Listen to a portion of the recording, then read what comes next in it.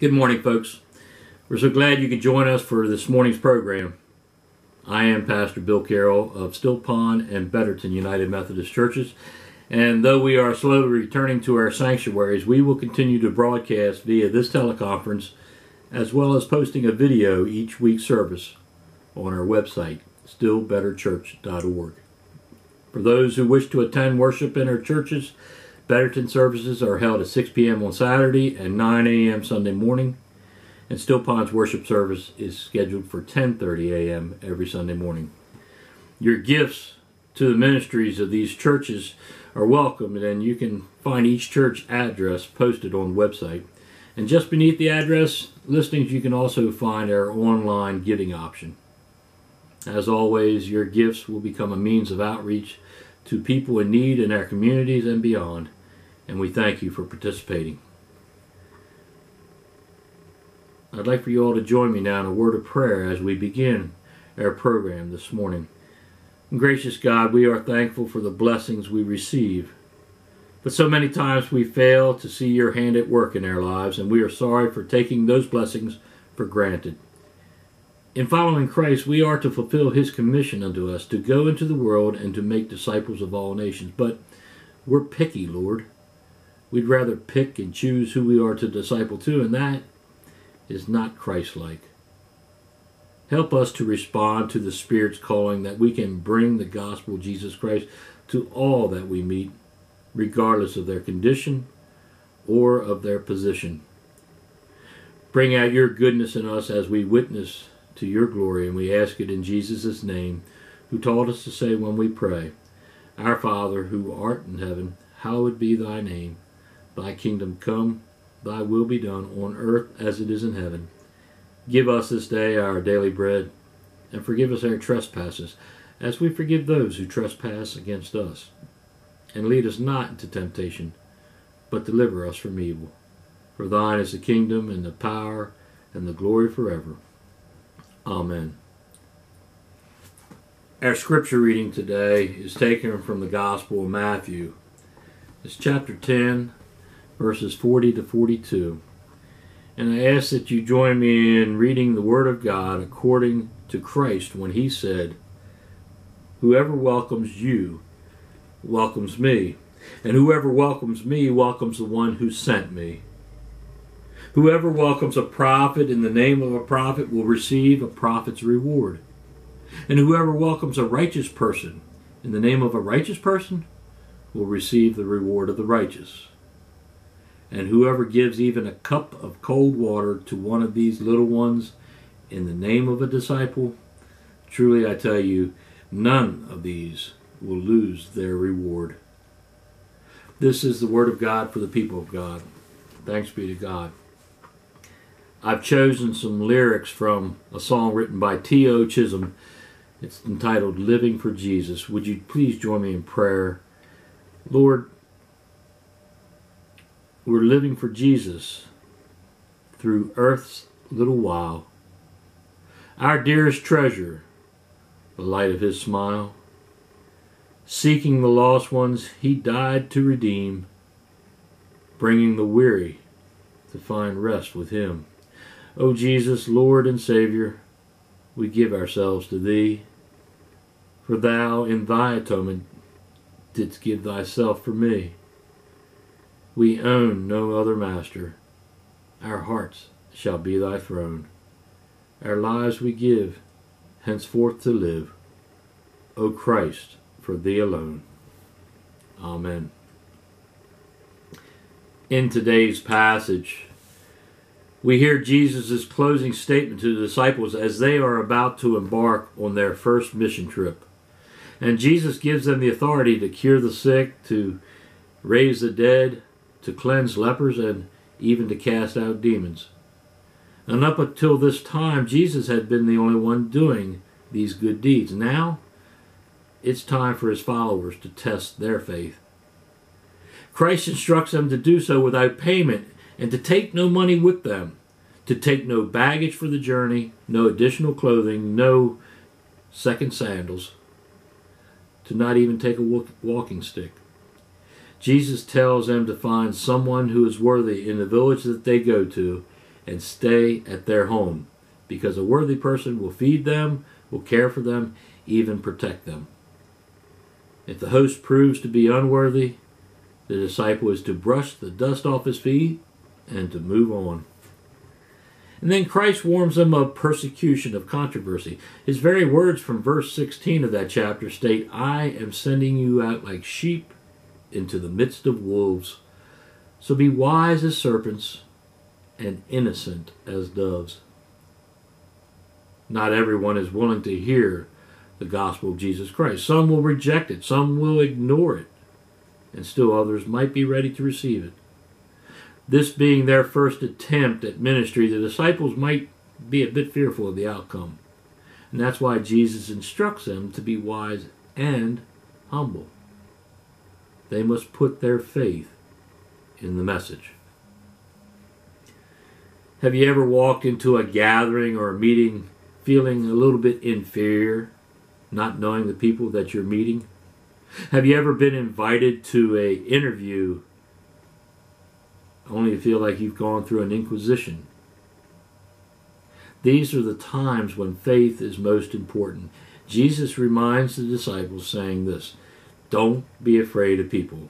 They can kill you, but they cannot harm your soul." As the Apostle John once wrote, "Perfect love casts out fear," and the perfect love of God becomes real to us in Christ Jesus. Which brings us to today's passage. Jesus tells his disciples that whoever welcomes you welcomes me, and whoever welcomes me welcomes the one who sent me. The authority of God has been handed down to Christ, and he is now entrusting his disciples to deliver God's message, which we know to be the good news. The disciples become emissaries of God by the authority of Christ. The Hebrew word for emissary is Shaliah, meaning one who is sent. Receiving a king's emissary is the same as receiving the king. For instance, if Governor Hogan sends his representative to your home to deliver a message, when you receive or you welcome the messenger, you are receiving the message. And in effect, you are receiving the governor himself. But if you reject the messenger, you reject the governor, and you will not hear the message that has been sent on your behalf. For God so loved the world that he gave his only begotten Son means that God sent his perfect love to an imperfect world. Jesus was not only a perfect model of human behavior, he was the unblemished Lamb of God that fulfills the sacrificial need of death for our sin. When Jesus says the kingdom of God is near, he has announced himself as an emissary of God. Remember what he said, "Whoever welcomes me welcomes the one who sent me." If we do not welcome Christ, we miss the message that God sends us, which is the second half of John 3:16, that says, "Whoever believeth in him," in Jesus Christ, "shall not perish, but have eternal life." Those who reject Christ reject the gospel message, and they forfeit their place in the kingdom of God. In verses 41 and 42 of today's passage, Jesus talks about the rewards of prophets, of righteous people, and of the little ones. This becomes confusing for many professing Christians. They believe that they must be good to get into heaven. Our reward is not heaven. Our rewards are in heaven. Jesus once said, "Well done, good and faithful servant. You have been faithful over a little. I will set you over much. Enter into the joy of your master." And then he said this on the Sermon on the Mount, "Rejoice and be glad, for your reward is great in heaven." Meaning there is joy in being an emissary, in being a Shaliah of God. Remember Paul's letter to the Ephesians when he says, "For by grace you have been saved through faith, And this is not your own doing. It is the gift of God, not a result of works, so that no one may brag about it. For we are his workmanship, created in Christ Jesus for good works, which God prepared beforehand that we should walk in them. And in his closing of the book of Revelation, John recalls Christ's promise to his followers when he said this, "Behold, I am coming soon, bringing my recompense with me, to repay everyone for what he has done." The rewards are stored in heaven for the good works we do here on earth. And Christ delivers those rewards to us upon his return to take us home. As humans, though, we sometimes find little equity in doing good things here on earth in mere hopes of payment in heaven. We've grown accustomed to getting paid, sometimes in advance, for our worldly efforts. But we must remember that we are Christians. We have died to the old self. We are now emissaries of God. Our mission is not one that hopes for a return on our investment. Our mission is one of hope for those who don't yet know Christ. Jesus came to heal the sick and to save the lost. As a Shaliah of Christ, we deliver the hope of salvation found in Christ Jesus. We've been given the authority and the power to act on his behalf. And we shouldn't be keeping any accounting of the rewards we've earned along the way. We need to let God keep the books on that. But every so often, God allows his blessings to be revealed to us here on earth. In the 1982 Oscar-winning movie Chariots of Fire, we relived the story of Harold Abraham and Eric Liddell, the two 100-meter runners for Great Britain in the 1924 Olympics. Liddell had already beaten his fellow countryman the year before and was by far the best chance for Great Britain to win the gold medal in the 100-meter event. But Liddell was also a devout Christian, studying in seminary for his ordination. And when the qualifying heats for the race were to be held on Sunday, Liddell refused to run in observance of the Sabbath. A teammate who had already won a silver medal in the hurdles gave up his spot to Liddell in the 400-meter race that was to be held later that week on Thursday. He told the Flying Scotsman, he told Liddell, "I just love watching you run." Though it was not his preferred race, Liddell qualified for the final. The 400-meter race, it staggers the runner's starting positions so that the outside runner on the outside lane cannot see any of his competitors. And that's exactly where Liddell was positioned. In his cordial manner, just before the race, he shook hands and wished each competitor well. He had already been in two events earlier that day, and the American track coach, he told his two finalists, his two American finalists in the race, that they needn't be afraid of Liddell. He is spent. This is not his best event. He won't last. Jackson Schultz, however, the American silver medalist of the 100-meter race that Liddell didn't run in, he told those two American runners to watch out for Liddell. Liddell wasn't running to win the race, he said.